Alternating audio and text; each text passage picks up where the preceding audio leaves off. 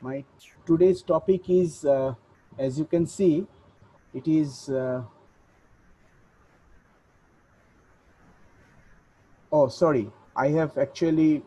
Sorry. I have actually. So my today's topic is about exponential distribution and gamma density, and this exponential distribution and gamma density are the last topics of our module 2 of the syllabus. Exponential distribution is something different from normal distribution, and it is also under the category of continuous probability distribution. Gamma density is also a kind of distribution, and there is kind of link between exponential and gamma density, which will be disclosed at the end of the class. With these topics, I'm going to conclude my the contents of module 2, and I shall be discussing only one problem today, because that problem is based on exponential distribution. The gamma density's problem will not be discussed, but gamma density's structure will be discussed. Problems related to gamma density will not come, but the gamma density is important because it is somewhat related to exponential distribution. So from problems perspective, exponential distribution is very important. Now, let us start with exponential distribution first of all. Okay, actually today I have been something has bitten my eye, so I am actually facing some sort of difficulties by looking. I cannot see the. It's actually paining. I'm feeling pain in my eyes actually. So, anyways, let's start.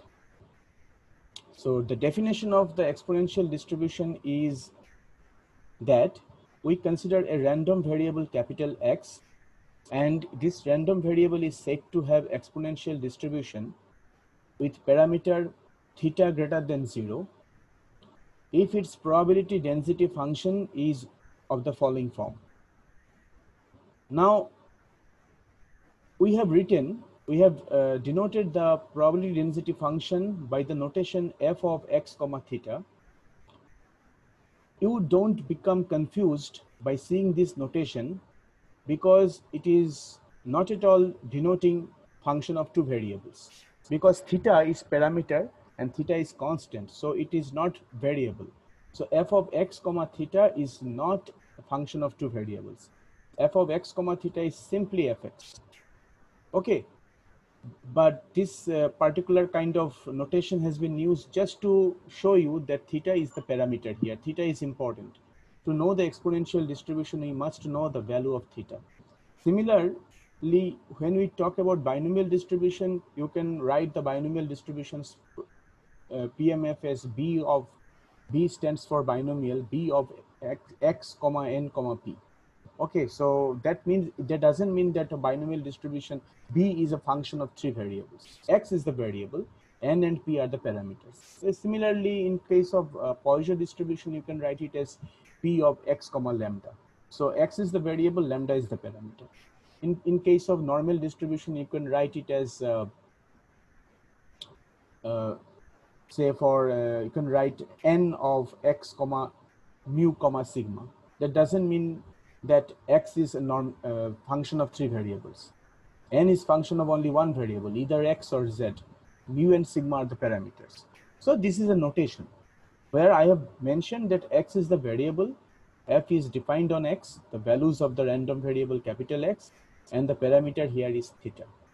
And the form of the PDF is theta into e to the power minus theta x. So here you can see easily that if theta is known, my PDF is known, so exponential distribution can be easily solved. The problems related to exponential distribution is easily solved, and it's dependent on the knowledge of theta. And here the variable is x, exponential function is a constant function. Okay, and x is non-negative. X is greater than or equal to 0. For negative x, this doesn't have any meaning. So the value of the PDF for negative x becomes 0.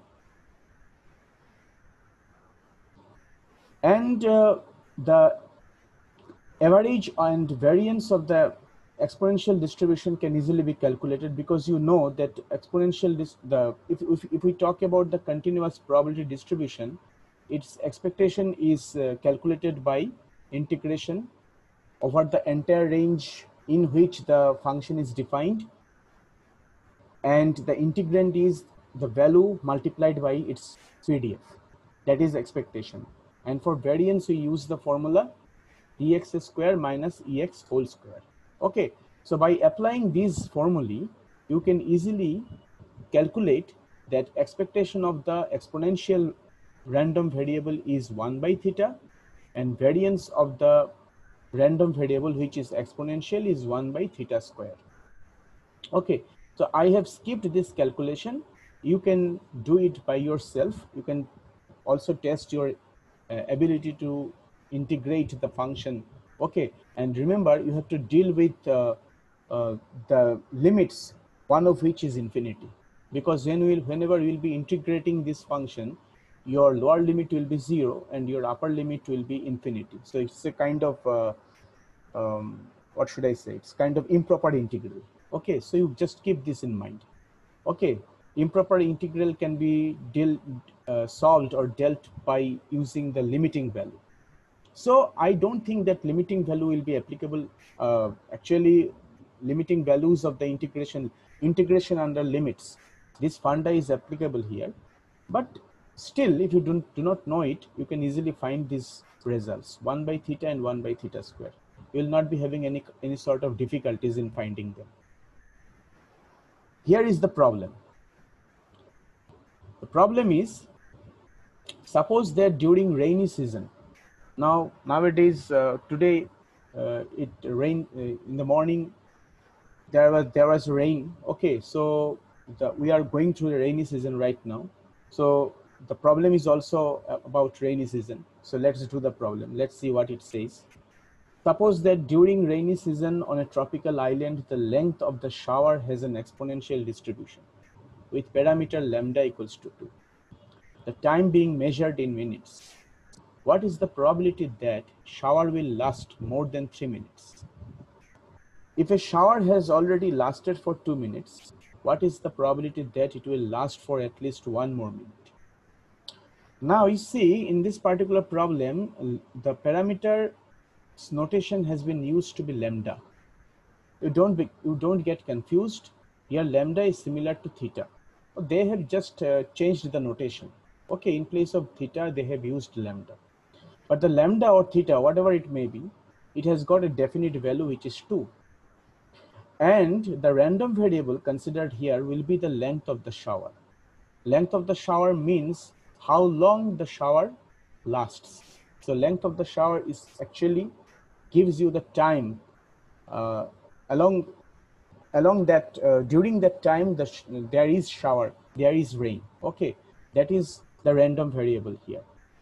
And it is mentioned that this length of the shower, this random variable with respect to rain, is exponential. Okay, so it doesn't mean that this distribution of length of shower of rains will always have to be exponential, but it can be any other, it can have any other distribution. But since it is mentioned that it is exponential, so we have to proceed accordingly. And how do they know that this length of shower of corresponding to the rain is exponential? Is because they have some data. The meteorological department has some data with them, and from previous experiences, and their the software they are using to forecast the weather. By that, they are actually predicting, or you can say they are guessing that this rain, this length of shower of the rain is exponential. Okay, our job is to find the probabilities that the shower, first probability is to find that the shower will last for more than 3 minutes. Okay, so let's solve the problem.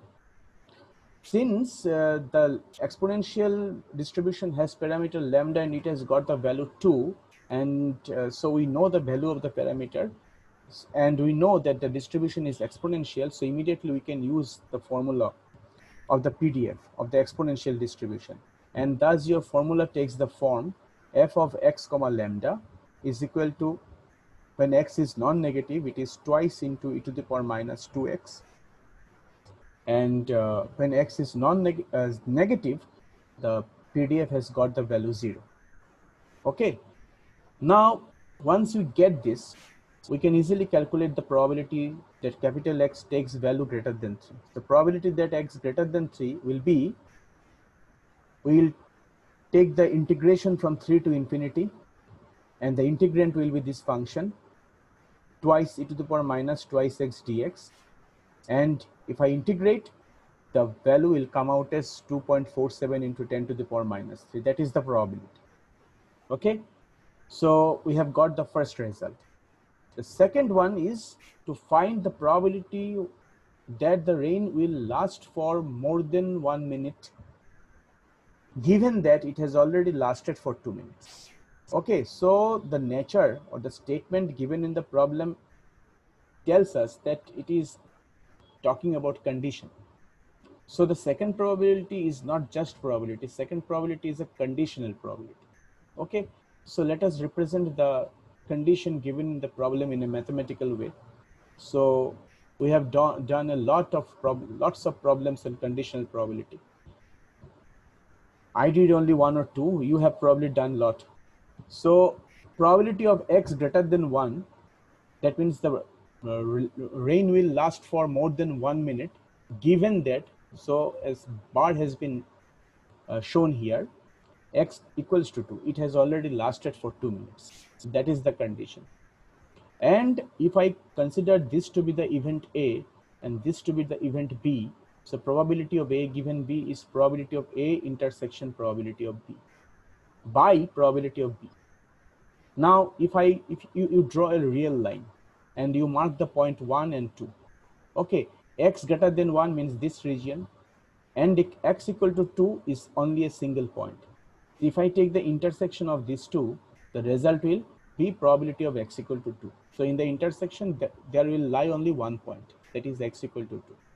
So in the numerator, we get x equal to 2, probability of x equal to 2. In the denominator, we are getting probability of x equal to 2. They will cancel each other and the result will come out as 1. And we know that when the event is certain, its probability is 1. So my event, the event I'm talking about here, probability of x greater than 1, given that x equal to 2. That is not the event, that is the probability. The event is x greater than 1, given that x equal to 2. That is the event. This event is certain. And it is quite obvious and quite natural. Rain starts and then it gradually becomes, the intensity of the rain gradually becomes slower and slower and slower. Okay, it doesn't suddenly stop. Okay, that is absurd. So therefore, the result which I have obtained indicates that if the rain has already lasted for 2 minutes, it is certain that it is going to last for more than 1 minute, or at least 1 minute. So that's how, with the help of this exponential distributions PDF, we have solved the two problems. Exponential distribution can also be written in this particular form. Okay, this form is nothing different from the previous one. Let's see the previous form once again. Okay, just to recapitulate. The previous form was theta into e to the power minus theta x for non-negative x's. Now here you see there is another form, 1 by theta into e to the power minus x by theta. We have taken the reciprocal of the theta. Okay, the parameter theta is constant here. So don't think that theta's reciprocal has been taken. Any constant can be considered multiplied with the exponent. Okay, so this constant is either something like theta or can be like 1 by theta. Okay, but the form, the structure of the PDF must remain same. If you are multiplying by theta, if you are multiplying the exponent by theta, then you have to multiply the variable in the power of the exponent by theta. If you are multiplying the exponent by 1 by theta, then the variable in the power of exponent has to be multiplied by 1 by theta. You have to keep this in mind. You don't write theta into e to the power minus x by theta. This is not exponential. Or you shouldn't write 1 by theta into e to the power minus theta x. That is not exponential. Either you write theta into e to the power minus x theta, or you write 1 by theta into e to the power minus x pi theta, where obviously here x is non-negative. Now you can ask me one question, sir, where is the equality sign? No, equality sign, you can put an equality sign over here, no problem. But remember that if x is non-negative, this exponent is 0. This particular PDF is 0. So this is true only for positive values of theta, positive values of x. And theta has to be positive. Theta has to be positive also. Okay, theta cannot be negative in this case. Okay, if you write it as 1 by theta. Yeah, I can tell you one thing, that this expression is a specific type of expression, a special kind of expression. Okay, different. It's somewhat different from theta into e to the power minus x theta, because I'm taking the reciprocal. I'm putting the condition because this special case is applicable to some sort of problems, problem of queuing theory or problem of waiting line theory. Okay, these are some problems of optimization techniques. It is beyond the scope of our syllabus. So there you can use this particular result. Otherwise, rest will remain same. Okay, only you can check if the PDF is of this form, what will be the form of e to the power e of x, expectation of x in this case, and what will be the form of expectation of variance of x in this particular case. You can do the calculation by yourself. Okay, so I have kept it for you. Next, we are going to discuss about the gamma exponential and chi-square distribution. Chi-square. This is chi, C-H-I, chi-square, not chi-square. Chi-square distribution. Now, the heading is like this. That means that maybe there are some sort of relation among these three. So let's begin with gamma. Okay, and gradually we'll come to chi-square. But you can, if you have the syllabus in front of you, you can see that in module 2 chi-square is not there. Okay, so just hold on, I'm telling you. Now let's start with gamma density, the last topic of our module 2 of the syllabus.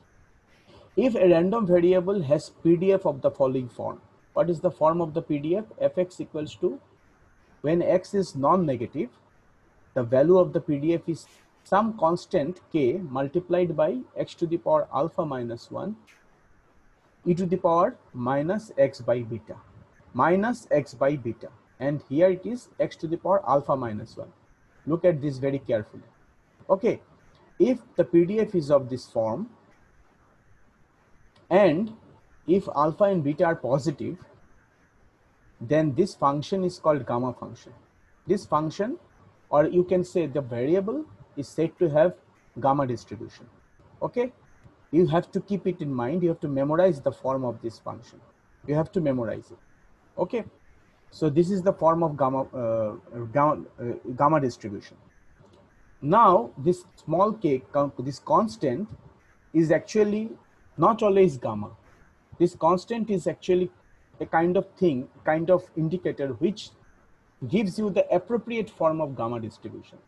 So if you vary the constants like k or alpha or beta, then the distribution will take shape, will change its shape. Okay, and will take different forms accordingly. So we need to find to get the exact form of the gamma random variable, we need to find this unknown parameter k. Okay, this is the general form, you can see. So to find k, we'll apply one of the properties of PDF. The property is called area property. What does area property say? The area property says that the total area under the curve is equal to 1. Okay, or if we integrate the integrand from in the defined range, then the total probability will be 1. Okay, so here range is from 0 to infinity. It is clear from the definition. We are going to integrate this. We are going to integrate, okay, this particular function, and we'll equate this to 1. From there we can get the result of the value of k. So to do this, we are substituting, we are introducing a new variable. So nothing but a method of substitution. We are actually putting y equals to x by beta. In place of x by beta, we are putting y. So I have shown a little bit of this in this here. If we substitute y in place of x by beta, then the dx will be beta into dy. And since it is an integration of, it is a definite integral, we have to be careful about the limits too. So when x is 0, you see y is also 0. When x is infinity, y is also infinity. Okay, so integration 0 to infinity k into x to the power alpha minus 1 e to the power minus x by beta dx becomes integration 0 to infinity. Integrand will be in terms of variable y. K's value is not known, k will remain same. In place of x, we will write beta y, whole thing to the power alpha minus 1.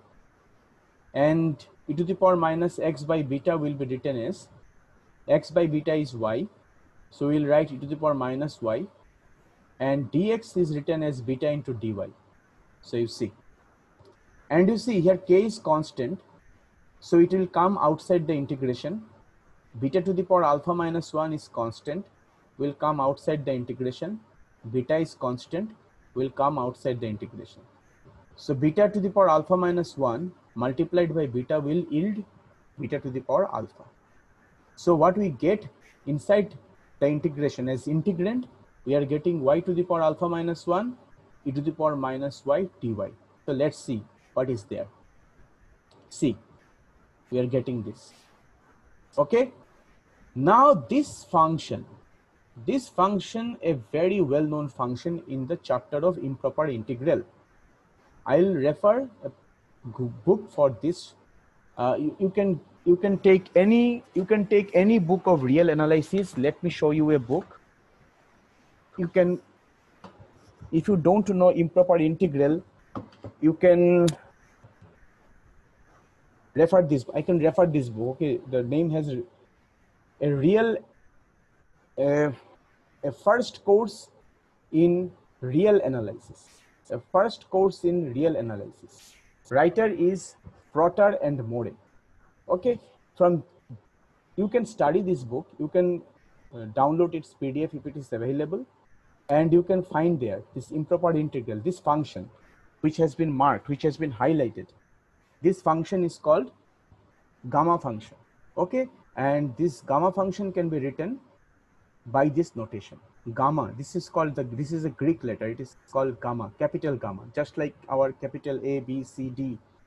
So gamma of alpha. Alpha is the parameter here. So you see, only alpha is constant. Okay, everything depends upon the value of alpha.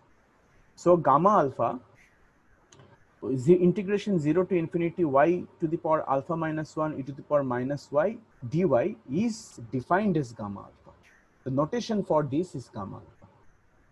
It helps in calculating different improper integrals. And you see, there are various results for this gamma function. One of the important result is this. Gamma alpha can be represented as alpha minus 1 multiplied by gamma of alpha minus 1. So if you are talking about gamma 2, then you can write it as 2 minus 1 into gamma 1. So gamma 2 will be, you see, if I put alpha equal to 2, then it will be gamma 2. Gamma 2 will be 2 minus 1 into gamma 1. The gamma 1 can be calculated as 1, always. So gamma 2 will become just 1. Okay, since gamma 1 is 1. So gamma 2 will be just 1 because, so you don't have to, and what do we mean by gamma 2 here? Here gamma 2 represents integration 0 to infinity y into e to the power minus y dy. Okay, what is gamma 3? Once gamma 2 is calculated, gamma 3 can also be calculated. You see, gamma 3 will be 3 minus 1 into gamma 2. The 3 minus 1 is what? 2. And what is gamma 1? Gamma 2. Gamma 2 is 1. So gamma 3 will be 2. So what is gamma 3? Integration 0 to infinity y to the power 2 y square into e to the power minus y dy. You don't have to integrate at all. This is the strong point of this particular function. You don't have to integrate this improper integral. Your what should I say? Your hard work has been minimized with the help of this gamma function. So gamma function is a very powerful function. So this is a gamma function. So ultimately, after integrating that, we have got k into beta to the power alpha into gamma alpha. Some other properties of gamma function have been shown here. Okay, say it has been shown that gamma 1 is 1. Okay, and you see, if you find gamma 1 is 1, gamma 2 I have by the result is 1, gamma 3 is 2, gamma 4 can be found as 3 into 2, like this. So gamma alpha in general can be written as alpha minus 1 factorial, can easily be proved by mathematical induction. And since gamma alpha has got this particular result, alpha minus 1 factorial, therefore in the beginning of this definition we have put alpha greater than 0. Because if you ask me why alpha is greater than 0, it is because this. Because if you put negative alpha, negative number, if you put say minus 2, so gamma of minus 2 will be minus 2 minus 1 factorial, that is minus 3 factorial, and which is meaningless. Okay, so that's why alpha is always positive. Okay, and if gamma is if alpha is any fraction, okay, so if we choose half, so you can integrate and you can find that gamma half is root over pi. And once you can find it, you can find other fractions too by using this particular formula. Gamma half has been obtained. Gamma 3 by 2 can also be obtained. You put 3 by 2 over here. So if you put 3 by 2, you will get 3 by 2 minus 1, gamma of 3 by 2 minus 1. So it will be gamma 3 by 2 minus 1 means half into gamma half. So that will be half into root over pi. So that will be root over pi by 2. So all the fractions can also be calculated using this gamma function. The gamma function is that powerful. So ultimately, my objective here is not to discuss about gamma function. Our objective is to discuss probability.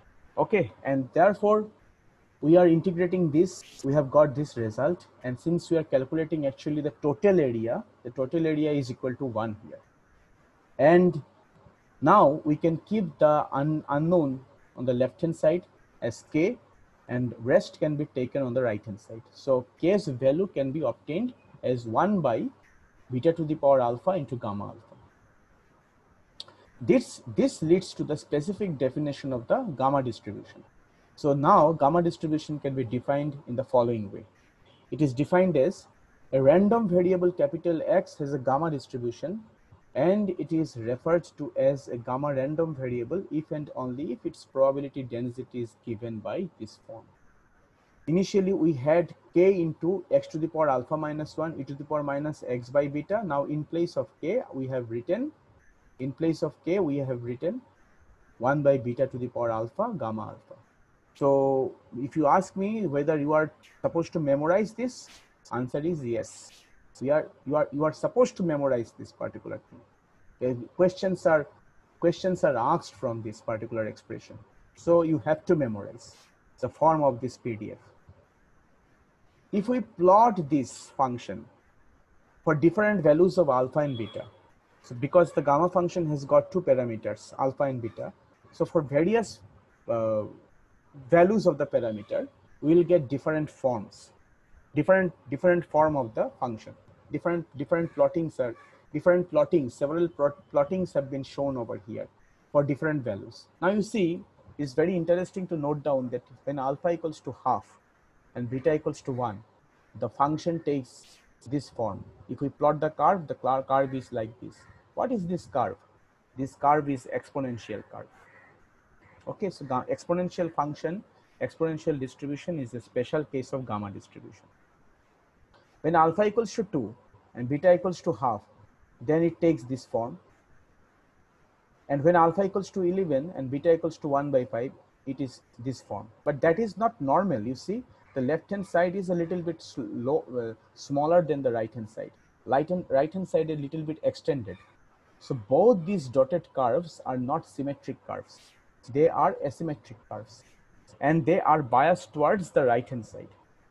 This biasedness towards a particular side, be it right hand side or left hand side, is called the skewness of the curve. Skewness. And the skewness can be measured with the help of moment. I shall be discussing the skewness in terms of moments in the discussion of module 4. This discussion is there. Skewness of the curves will be studied. But if the curve is normal, that means it is symmetric curve, then measure of skewness is 0. We will calculate those. I will show you by calculating examples that it happens. Okay, so these are called skewed curves.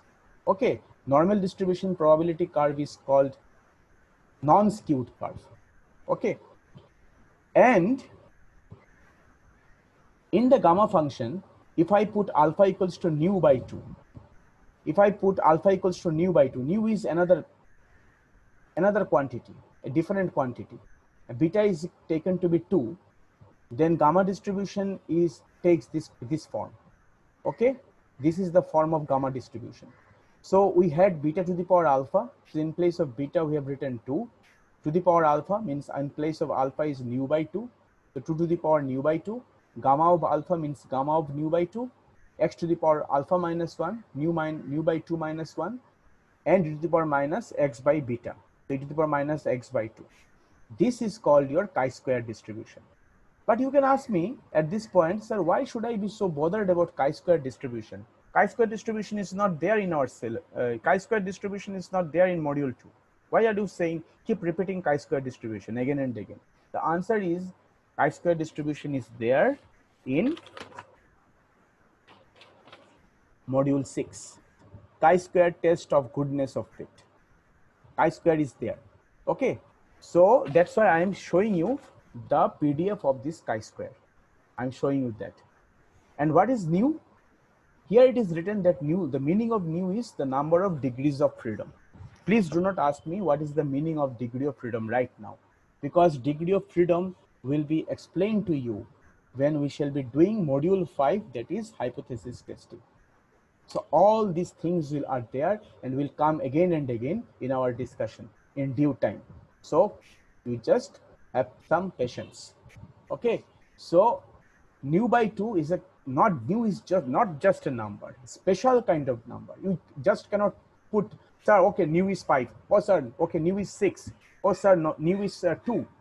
Let us take nu to be minus 1. No, don't do this kind of thing. Okay, nu is definitely is not, nu is, I can say that nu is not negative because of 2 reasons. It gives you number of something. Number of something cannot be negative.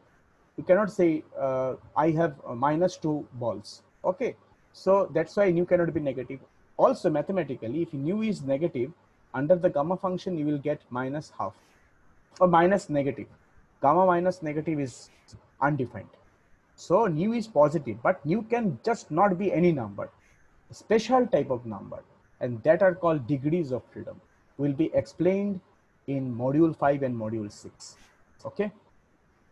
So chi-square distribution, important point is that chi-square distribution is a special kind of gamma distribution. And lastly, before I conclude my today's session, I must define this also. A random variable capital X is said to have Weibull distribution, Weibull distribution, if and only if its probability density is given by this form. Same thing, mother variable is, the mother PDF is given as this. Here also the case value can be found out. Okay, you can try by yourself for some specific value of k. Okay, so the alphas and betas have changed their position a little bit. Okay, and this form is called Weibull distribution. Now you see, if I choose beta equals to 1, what do I get? We get k into x to the power 0 e to the power minus alpha x. And if I put k equal to alpha, then what do I get? We get fx equal to alpha into e to the power minus alpha x. So what do we find here?